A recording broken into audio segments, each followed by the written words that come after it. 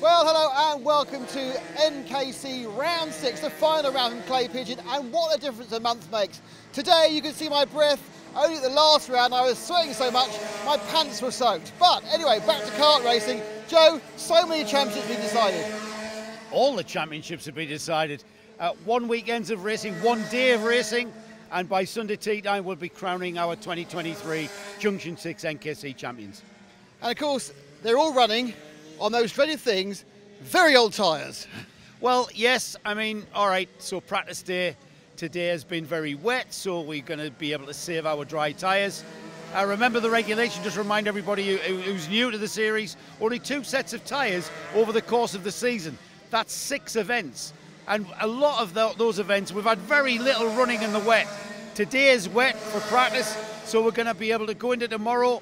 And the weather forecast, I hope you're watching this in bright sunshine. The weather forecast is for it to be dry, Nick. And always at this stage of the NKC season, it's all about tyre management. How much tyre have we got left out of those 2 sets? So it really is hard to call. And with every single class championship being right down to the last final of the day, it's going to be impossible to call it. Remember last year's, the 162 Rotax class, we didn't even see who Simon Keeble won the championship. He came into the final round in like 7th, 8th position. We didn't even see him in contention. And that's a very similar situation we've got now. So we've got a whole day of fantastic action, non-stop racing, and we don't know who's going to win anything. But coming up now is Joe's famous pit walk and a very long chat with a very famous racer who's retiring. But that's after a couple of our youngsters have a chat first. So coming into the final round of the NKC Championship, Harry Wainwright here is leading the 177 category and a chance of clinching the championship. But I would imagine, Harry, a bit of a mixed emotion as you are stopping karting going into next year. Yeah, this is going to be my last race, so hopefully we can have a good result. It's been a challenging year, but a good year. So we'll see what happens, but hopefully we can come away with a win. So what's behind the stop of karting? I mean, I remember interviewing you last year when you were 15 and you had to move out of the junior category because you were just growing, and you're still growing. You're only 16 still, and you're what, 6'5"? Yeah, 6'5". It's because obviously I'm 16, so I've just started college, and I want to go into motorsport and do motorsport mechanics and stuff like that. So it's more just to focus on my future, and I may come back to it at some point, but for now, I'm just going to put it to the side and focus on my future. Yeah, of course, and that's very sensible of you to do that. And you've got the rest of your life to come back to motorsport, and also you're going to be living the dream if you get a job in motor racing, aren't you? I've got to bring your dad in on this, Mr. Wainwright. Come on, Mr. Wainwright. So you've got a big smile on your face. Is that because it's Harry's last race? No, not at all. No. It'll be a bit of an emotional day tomorrow, actually, because we've 11 years we've been doing this for now. You know, 2 or 3 weekends a month at some point. And to be fair, he's moving on to the next part of his life, work, college, weekends away with the lads, that type of thing. So yeah, it probably would not doing anything ever again, but you know, other things will probably move on for him now. Really, it's very, very sensible to be thinking about that. So going into this weekend, lads, championship there up for grabs. I mean, is that at the forefront of your mind? Yeah, obviously that's what we want to be doing. We want to win the championship, so we just got to have some good results. Obviously no crashes or anything. Just see what we can do to do the best we can. Dad, I didn't get your name. I've called you Mr. Wainwright. What's your name? It's Simon. Simon, you're going to be watching from the sidelines and seeing karting dads and karting parents. It's more intense than his job is actually behind the wheel, isn't it? It is, yeah. You know, you live every lap with them. You know, everything all right. You know, and every good move and every incident that happens, you know, you feel it with them, really, don't you?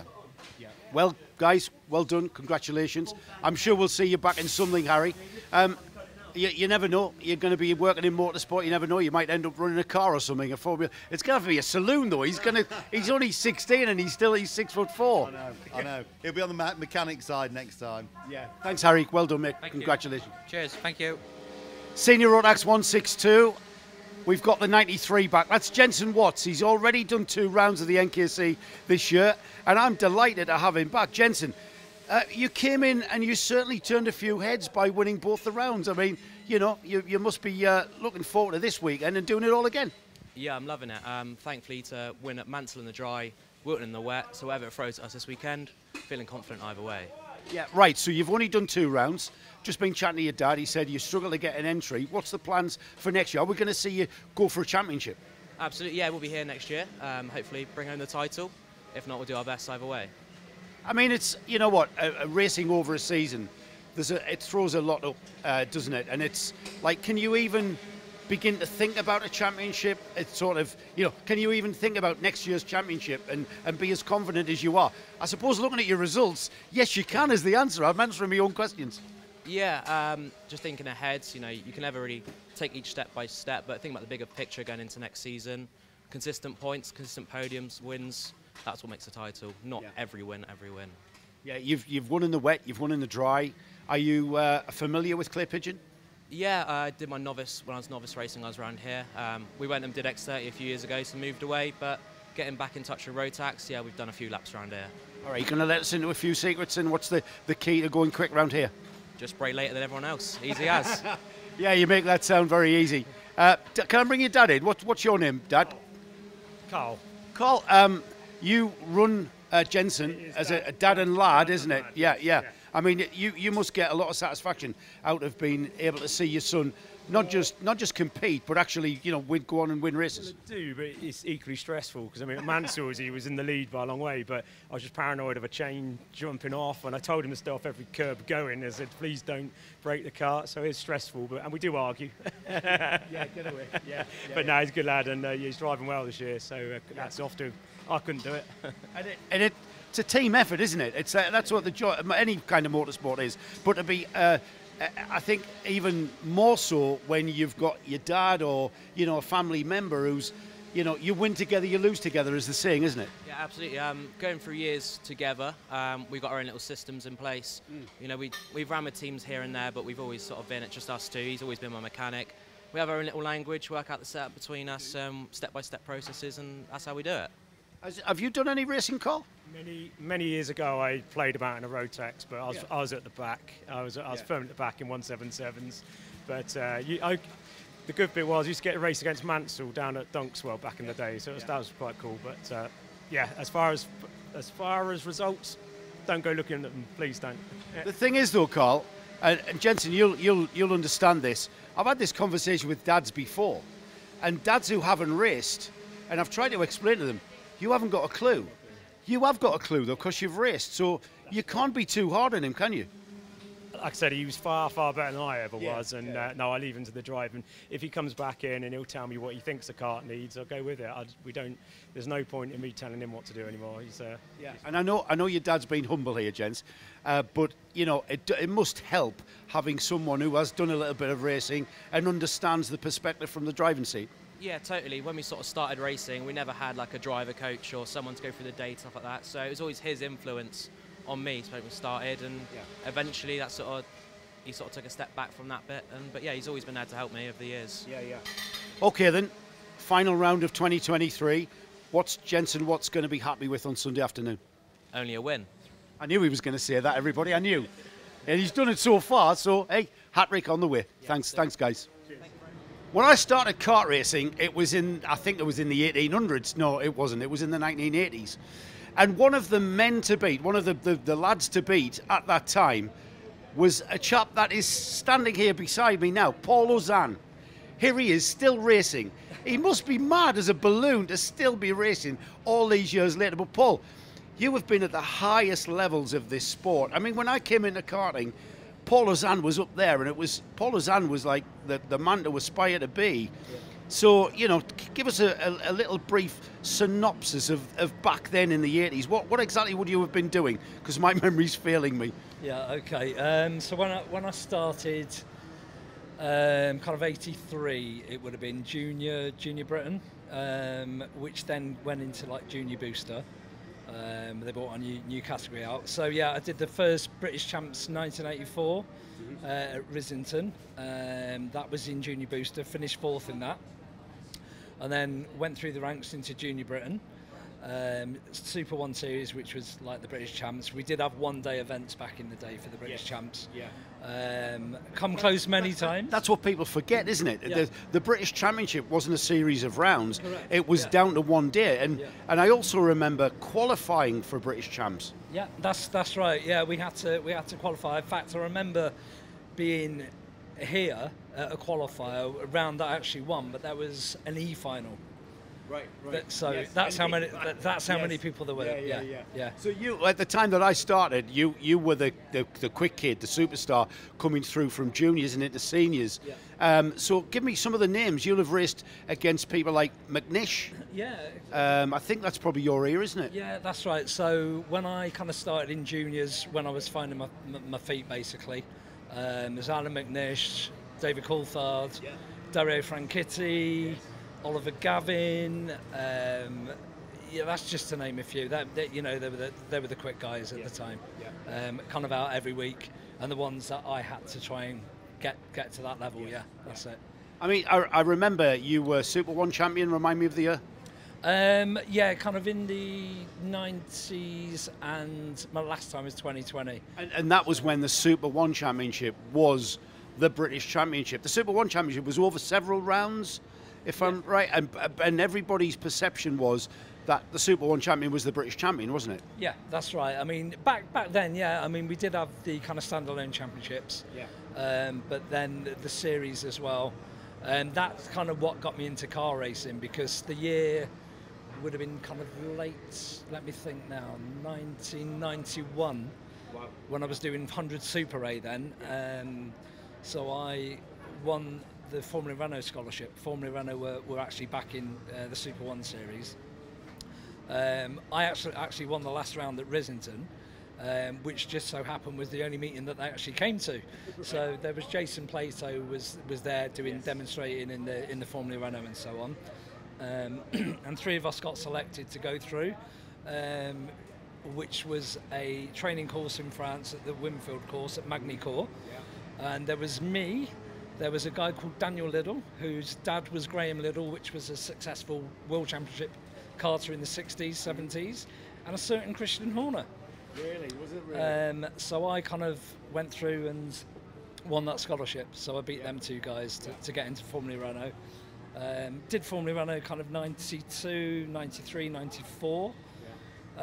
Was great, but the budget was just astronomical. And obviously karting was where it all started for me, and we come back into it. 96, we got the dealership for the Gold Kart, which obviously we still run today. And I kind of was involved full time till about 2002. I won the O plate, the ABKC O plate, actually here at Clay Pigeon, and that's when I kind of knocked it on the head for a bit. Lots before my midlife crisis. Before your midlife crisis. You know what? I've always thought of our sport, of motorsport, is quite a cruel sport, because there you go. You know, Formula Renault scholarship. You're in Formula Renault, and the thing that stifles you going forward is not talent or ability, but it's funding. And that's the problem with, well, I say a problem. It's always been there. It's been there since the very advent of motorsport. Do you feel kind of any kind of, I don't know, any kind of bad feeling? Do you feel like sort of you were cheated? You know, you could have been a contender. To be honest, there's a lot of great drivers out there. You know, I was obviously at the top in karting at one stage, but there was a lot of others I was racing against. You know what I mean? Like Bobby Game, he was another quality driver. Dean Panrocker. This is like the top in the kind of in the kind of late 90s. You know what I mean? And there was a lot. Michael Spencer. There's a lot of great drivers, you know what I mean? Yeah, and you know, they had backing and so on with teams and so on. But they're all capable, quality drivers, you know what I mean? It's a long list. You know, and they haven't unfortunately gone on either. And the thing which would hold anyone back is just that budget, unfortunately. So I think there's a lot of great drivers out there, which potentially could be in Formula One now. But just never had. You know, that budget to do it, unfortunately. It's a long list, isn't it? Paul, what are the changes, if any? I mean, you know, fundamentally, that car chassis that we're in front of now looks aesthetically exactly as they did in the 80s. Yes, you've got these pretty fairings and side pods and that now, but for, you know, what changes have you seen in the sport? To be honest, loads. Back in the day, there wasn't the adjustments. You literally bolted your tyres on, did your tyre pressures, and off you went. Now they've just, it's literally, now it's like Formula One. It's like a little racing car, isn't it? It really is. You've got different seats, various axles, different rims, and that all makes a difference to your handling, you know, to your performance that you got on track. Back in the day, we didn't have that. We just had a set of rims with your slicks on, and that's all you could do, really. And I suppose that is why you get people starting in the sport that will come to the likes of Paul Ozan Racing, because they're gleaning that experience of all of that you've just said. Yeah, exactly. I mean, as I said, karting hasn't got easier over the years, but you know, kind of in the 80s, it literally just turned up with your car, sat in it, and drove it, and you just drove it round and round and round. And if you were on the pace, you're on the pace. If you weren't, you weren't. But now, obviously, there's a lot more to it. Yeah. And obviously, over the years and being back in the sport and involved with it again, learning all the, you know, kind of what everything does with the seats, the axles, the pressures, where everything needs to be. Yeah. And obviously, with my previous experience, I've got that I can pass on to help drivers. Yeah, it's a massive shortcut. So, all right, you're retiring going forward as a driver. However, you're still going to have a presence very much in this paddock, and I mean, you know, you're open to customers coming forward and competing with you in the NKC and other series. Yeah, correct. You know, I've really enjoyed like being back in the sport, running the team again. Having Jay with the team has been great. It's been his first year. Yeah. He's gone from kind of big Simon at the deep end to actually now, you know, in the top 10. Yeah. So it's good, and you know, hopefully carrying on forward with Jay for next year. Yeah. And yeah, looking to get a few more drivers within the team. You know, on the Gold car, the Gold's always been a great car. Mm-hmm. We've just always been swamped by Tony Karts and their products. But since 1996, when we've been on the car, I've never felt disadvantaged against you know, the other brands. Yeah. If I did, we wouldn't have persevered with it. But for, you know, 96 to now, it's a long time, 27 years of being with this product. Yeah. It's a strong chassis, it's a good chassis, and you know, we just hope other people will realise that. Well, there was your sales pitch, Paul. Plenty of awning space with Paul Ozan Racing for NKC next year. Come and speak to him. I want to leave you with this question. All right, you're not going to do a Frank Sinatra on us, are you? But what could possibly tempt you back behind the wheel? Probably gearbox. Probably 125. Right. I did 125 in the late 90s. So at the time I was doing Formula A, which was, to me, probably the best category of racing I'd ever done. But then I was helping a driver that year, and he went on to win the British Championships in the 125 national category.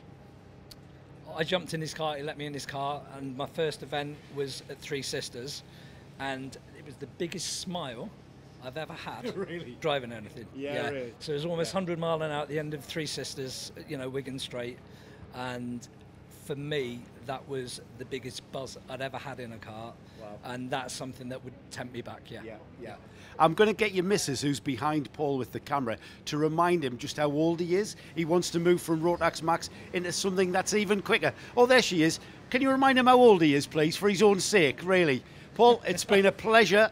I was delighted to see you in this paddock when we first got involved, and I'll be delighted to see you continue in this paddock.